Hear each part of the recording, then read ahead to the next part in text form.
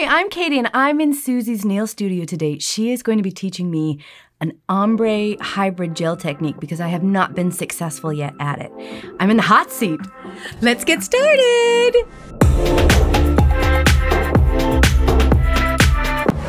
This is unusual for me. For the video, that is.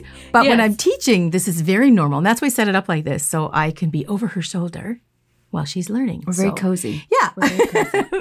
You're going to do an ombre nail. Now, have you done one before? You said, but... I'm not successful at it. Okay. I'm not successful. What didn't you like about it? I just don't think I had the right technique, and I felt like I didn't have enough time to get everything Okay. And you did ready. it with the hybrid gel? I think so, Okay. yeah. So you know how to form. So we'll go... Oh, actually, we're going to get you actually to put the... We've already buffed the nail. It's already prepared to go. So grab your bridge over there. It's one of those little bottles. You read the back and it'll tell you. This is the bridge. So this is an adhesion layer. We've already cleansed the nail. We've already dehydrated the nail. We've got rid of the dust. And we're going to paint a thin layer on. And when you paint this stuff on your prepared nail, you're going to massage it in gently. Just don't touch the skin. So do it in little circles and sort of massage it in. Okay.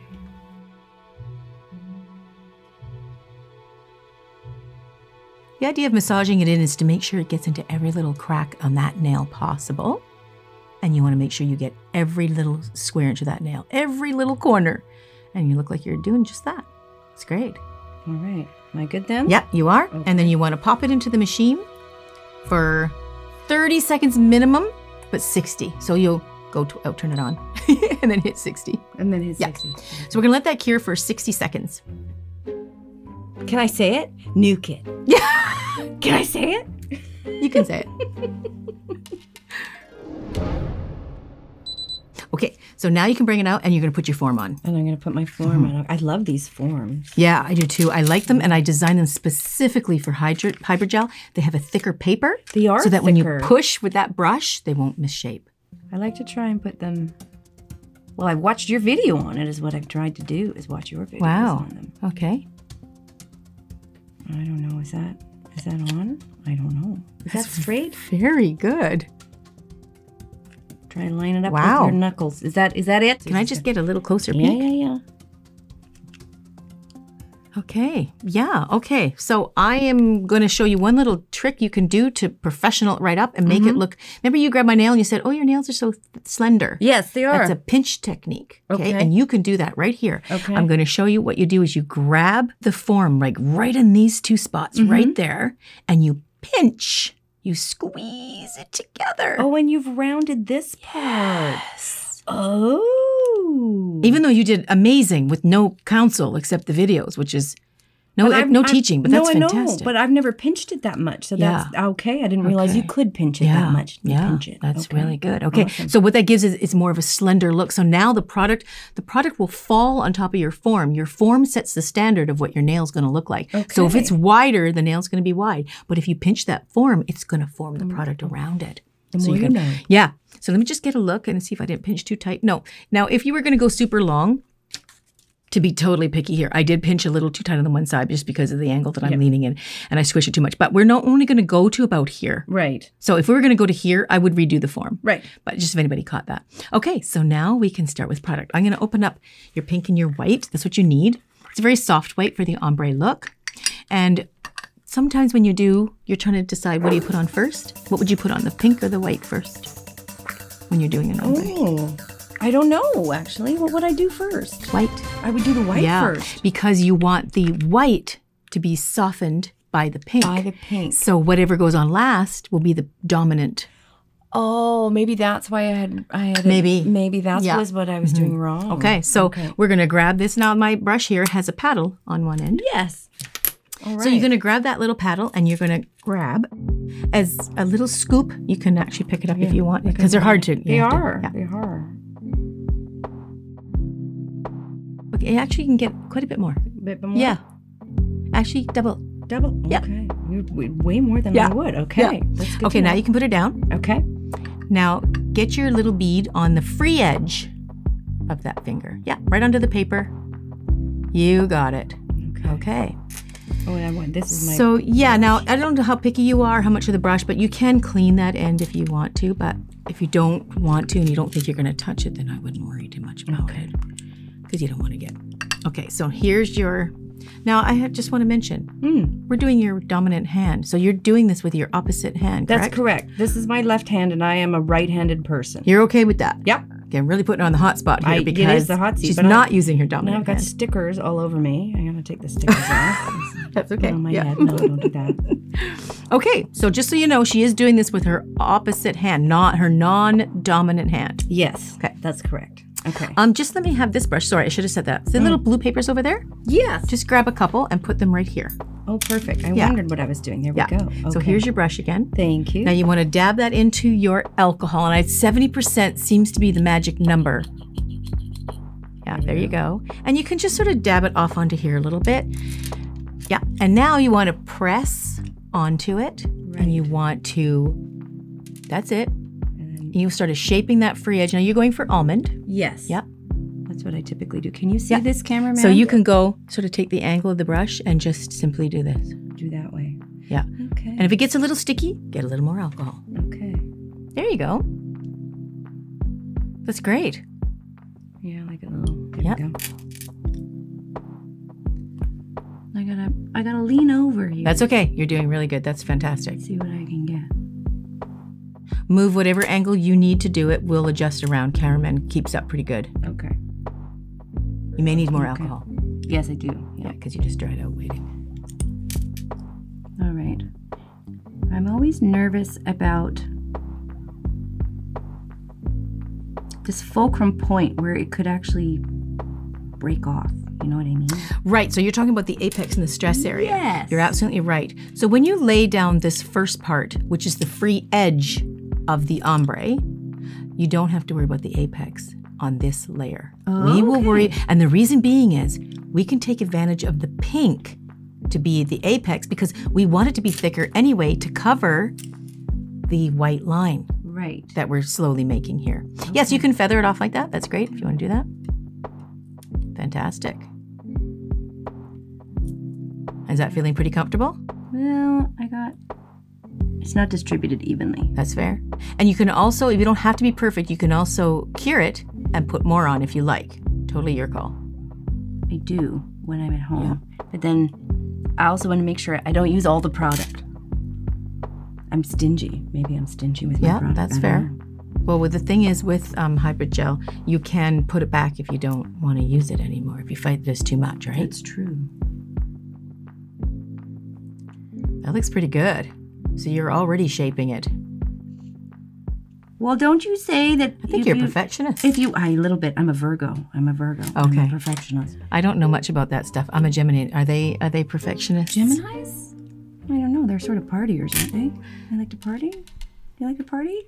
This is a good channel. This is a very... All right. I don't know. How's that? Looks pretty good. Okay. Yeah. That looks pretty good. Okay, can I just get a closer look? Yes. Okay. Oh, yeah. So what I'm looking at is the thickness on the end.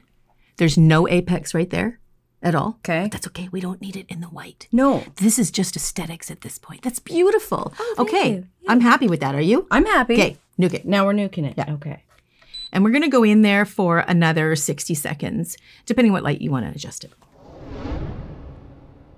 Okay. So now we're cured. So now we're going to put the pink on. Now the pink is super important because when you're choosing a pink, now I've already done that for you in this kit. I've picked an opaque-ish pink. Okay. I've selected a specific color pink to be able to be not translucent or just a little translucent enough to be really kind of natural-ish, but opaque enough to cover that whiteness. Right. Because some people will use an ombre, a really bright white.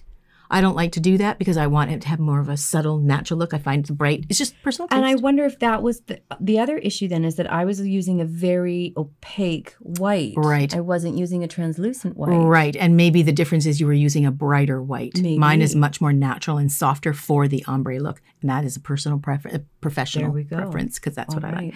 So we're going to take a big bead, but we're not going to focus on the cuticle. We're not going to focus on the apex. We're going to focus on the cuticle. Okay. So just take a smaller bead than what you did. And we're just going to put it in the cuticle area. The first thing I'm going to do is turn my dinner alarm off. Oh, I didn't hear it. No, I'm sure you didn't, but I did. I heard a little something, but I thought maybe your tummy was growling. No, that was a little, we call it the angry dolphin. Okay. I don't know why it sounds like an angry dolphin. Are we ready, Cameraman? Yes. So you can pick up the jug if you want. Jar, sorry. The pot? Yeah, the pot. I don't know. Yeah, just get a little bit. Is that too much? No, that's probably good. That's good? Yeah. Okay, so put that right near the cuticle. Okay. Ish, like don't touch the cuticle. Oh, good. Yeah, that's nice. Yeah. Sometimes how do you get it off? No, it doesn't matter if there's a little bit on your paddle. Don't have to worry. Now get it wet. Get your little alcohol going. And you want to gently press again and get the product as close to the cuticle as you can. Just move slower. Yeah, like be really specific. You can see the edge of that hybrid gel and where it's going. Be really conscious of how close you're putting it into the cuticle. Does that make sense? Yes. Can you see, Cameraman? Yeah. Okay. Yeah, he's doing pretty good. Because normally I would be right on top of myself right now. Yes, I understand that. So it's hard. A little bit more there. Okay, so one thing I'm really impressed with what you're doing already, because sometimes students will come to you with some skills, which you clearly have. You're not flooding the cuticle. No, I learned that the hard way. Okay. And what did you learn? What was your experience there? I would get so much. Well, it's almost as if the product around would be flaky or... After it dried and cured. Yeah. Okay, that's subsequent. Okay, time later. Okay, so the reason why I'm really huge on that, guys, is because if you're using a monomer with your hybrid gel as the slip, like I say, as the alcohol, if you're flooding that monomer, you don't want that on your skin all the time. That's really can pose a lot of problems as far as allergy goes. So you don't really want to do that. So use alcohol instead. You can still get a little bit of the product on you if you're over flooding with alcohol, because the product will get in the alcohol and flood around on your skin too. But you're not doing that at all. Oh, good. So that's fabulous. Now, I don't really have an apex going. No, that's okay. We're not worried about the apex right now. We're just focusing on the cuticle. All right. So how do you like that as far as the cuticle goes? I think it's pretty good. I think it looks pretty good. I think it's pretty good. Okay, I would nuke it. Okay. Yeah. Here we go. Now we want an apex bead. We want an apex bead. Yeah, about 2 or 3 times more than what you got. That's good. That's good? Yeah, that's good. Okay. Okay, and then you just want to put that. Yeah, you got it. Good girl. All right. Awesome. Okay. Hang on, we're going to put some of that Sure. back. No sense of wasting. Don't waste. That's what I love about the pots. Yes, you can put it back. Yes, and as opposed to the squeeze tubes, because you can't get the last little bit. But there's a few nails left in there. With the pots, you get every little bit. I like that. Okay, so get your brush ready to go. Okay. And you want to just make sure that you don't have to, like, you're not doing this on just, if you guys are doing this, you don't have to go like that, pat so much. But I like what you're doing. You're sort of pressing, and you're being cognizant of every move you make. And I find when we do that with our non-dominant, we often do that. We're very particular, and we actually can do a better job sometimes, because the other one, we're just going like this. Well, and I find if you're not slow, then your brush can get gummy. Yeah. So if you go slow and you're deliberate, because the speed is also drying the air, drying the alcohol, and it's not staying as wet. Yeah. Oh, okay. Yeah. Oh, the more you learn. Yeah. Right. Okay. So now this part is important, because this is the aesthetic value now to your ombre. So the whole idea of an ombre is you're taking the pink and you're softening it over your white. Okay. So now you can regulate how much of an ombre do you want. Do you want it to be just the tips sort of peeking through, or do you want more white peeking through? So it depends on how far you're bringing that pink down. Interesting. Yeah. Okay. So because it's not acrylic and drying on you as we speak, you can work with it, because if you put it down there and you're like, it's covering too much white, you can pull it back. Oh, interesting. So you create what you want now. You develop your own style of what you like. Cuticle's beautiful. You just kind of smooth it near the cuticle and then bring it right to the side of each of those sides. Yeah, that's called the stress point. We want to make sure we cover that. That's great. Now, I don't know if you can see, but the ombre is starting to appear. Yeah. Do you see that? Yeah. I'm probably moving it too much for cameraman. No. Oh, let me check. How you doing there, cameraman? Fine. Oh, good. Okay, good. If you're going to take over my job. Hardly.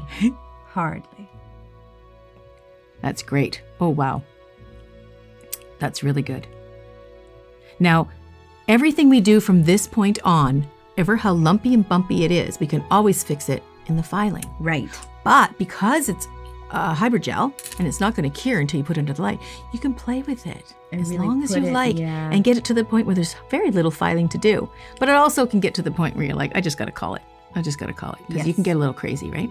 Point of no return. Yeah. The point You of no got it. return. All right. Wow, that's fantastic. Okay. I know it's- What I really like what you're doing there, and I really want to point it out, it's really hard to see on camera right now, but I'm just going to show something. Oh, yeah. Sorry, love. That's okay. What she's doing is she's actually getting the brush and putting it on an angle. She's not just going flat as in like squishing the product toward the cuticle. She's actually getting between the product and the cuticle and flattening it on an angle, sort of like how you would file it. And you see how smooth you're making it around the cuticle? You're making a natural cuticle without even having to file it. You're doing it with the brush. Fantastic. Good move. Thank you. Good move. I'm quite enjoying the compliments there. Well, I mean, you got to know what you're doing right when you do it, because if you don't know that, then you can't exaggerate or grab onto that part Right. and learn from that, right? You got to know what you're doing good as much as you are doing the wrong. Yes. Oh, I like that. Yeah, There we go. All right, I'm getting in close here. See that's what I'm great. doing. Now, I have learned with hybrid gel in particular, because I'm learning too. Hybrid gel it was introduced, technically 20 some years ago, but it's really come to point now and really hit the market great, and we're all loving it.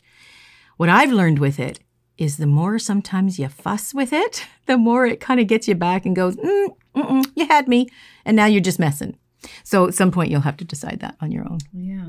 Okay, so the cuticle's great. I don't think I would mess with the cuticle anymore. No. But what I am seeing is maybe a little, and I can't yeah. decide because I'm not right over top of it. I can't really see. But I would push this back right now because I'm not really sure if we want it to be that pink toward the end. Right. Now, it can be high. We can file it off. But it can't be thick and then stoppish. Right. Because once we file it, it's going to be pink and then white.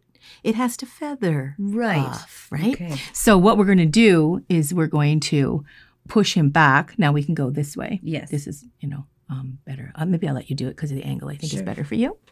This is my left hand, and it's tricky. Yes. And what you're also doing is pushing it into an apex. Yes. To Right? make my shape. That's what Yeah. I was trying to make. Yeah, my you're shape. doing exactly that. And we want to add a little more. So don't get too close to the cuticles because you did the cuticles so beautifully. You see how little it is now? Yeah. See how you got a little bit? So just feather that little bit out if you like and see if you like that look. I feel like I've got... And my bracelet keeps making noise. Yeah. Sorry, cameraman's gonna be upset with my bracelet. He's a sound guy. Well, we started off a video with a neighbor moving some gravel, and that was noisy, but they stopped just before we started shooting. So I think he can handle the bracelets. It's not near as bad as what it could have been. Well, that's a little better. Yep, look at that. We got a little baby apex going. We need more because of the length. Right. But let's check out the ombre. Let's just get a good look. Oh, okay. See, I'm really seeing it because right now I'm just seeing it on a side angle. That's looking really good. Are you liking the look of that? I do. I really like it, and I like the thinness of it now. Yep, nuke it. Yeah. Okay. Now nuke it. Now nuke it. Here we go. We're nuking. Okay, so what I'm going to say at this point, we're almost done. Yep. You're almost done this nail. Sweet. And the reason being is the cuticle is phenomenal. Okay. The length is what you want, a little longer, but we can shorten that and all in the filing. The only thing we need to do is make sure that the sides are reinforced, that we have a good apex, and catching both sides. So those are three things we need. Two things, catching both sides and catching the apex. So put that bead right there. Okay. Does it need to be larger? Or is that good?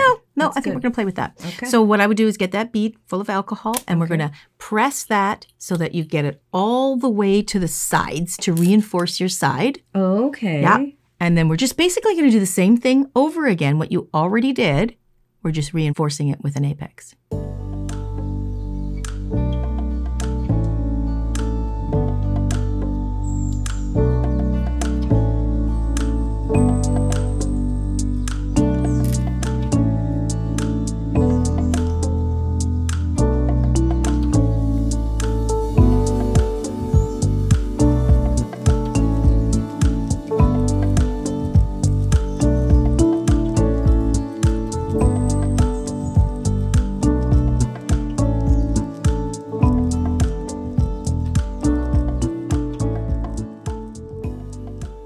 really good. Is it? Yep. Because I'm like, am I blending this funny? Yeah, no, you're doing good. So there is another design for a hybrid gel with the ombre that you can actually take the pink all the way to the very end if you like, and it really softens the white and gives a whole look. But you got to do it thick enough so when you're shaping, because if you take all the pink away, then you won't have it anymore. But I like what you're doing there. Okay. Do I have enough at the edges? I was going to get you to add a bead specifically. I can't see the other side so much, but I'm going to get her to add a little bead on this side. And I'm talking a tiny little bead. But it could make the difference between breaking that, because it's the longest finger. Right. And it's on your dominant hand. Those two fingers are you're going to blow most likely. So just a little, oh yeah, that's good. Put a little pressure on and get some more on there. Yeah. Is it on there? Yeah. I think it's on there. I think it is. It's hard to see. Sometimes the lights can be so bright, it's actually hard to see. There we go. There we go. So just press that. Even if it goes wider, that's okay. We can file that. Okay. You just want to make sure you have enough. There's nothing, well, I personally hate going back and adding. I'd rather put a little too much and file away. And file, yes. I agree. There you go. That looks good.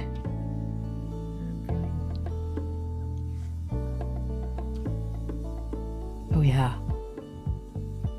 Now you check the other side. I can't really see it, so you have a good boo there. Oh, I like that other side. Think? It's I think okay? It looks good. Okay, look at you got that pretty good. Do I got it? Yep, okay. You do got it. That's very good. Okay, now let's just double check the apex and make sure. So we want to look at it sideways and we can see you've got a pretty good apex, but we are a little jumpy. We're like, we got a pretty good, and then it kind of falls off. Now we can fix that in the filing. Okay. But let's take a look at the color. You could take a little bead, add it right here. Oopsie, I forgot that was wet. It's so wet. We could put a little bead right there and just follow it and feather it right off so we have a slight. Now we may file that off when we're finished, but you could do that. Okay. So the white might be a bit thick. We might have to make it a little bit thinner, but we're going to just see what we can do.